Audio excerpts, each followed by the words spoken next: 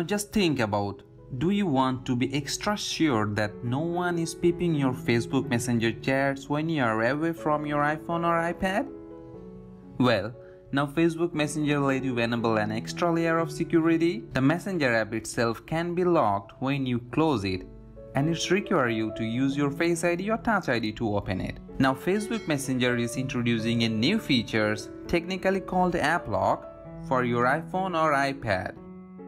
Keep in mind that you have to set up your face or fingerprint and passcode on your mobile device before the App Lock can work.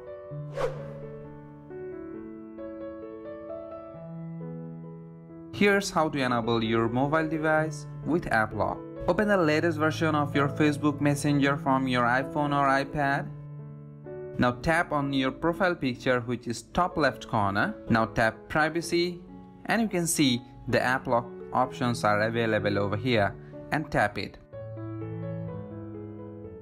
Tap Require Face ID or Require Touch ID to turn on and turn off. Well, select when the lock Messenger after the leaving app, as Messenger provides few suitable options such as immediately when leave the Messenger, or you have an option from 1 minute to 1 hour. When you want to respond to a message or call from Messenger, tap on Notification, and then the App Lock will ask for your fingerprint or Face ID. You can still see message notifications and calls from Messenger when it's locked. That's all. You're awesome. So enjoy App Lock for your Messenger, and remember to subscribe my channel to provide more tech info for you.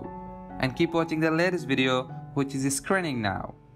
Thank you for tuning in. Have a nice day.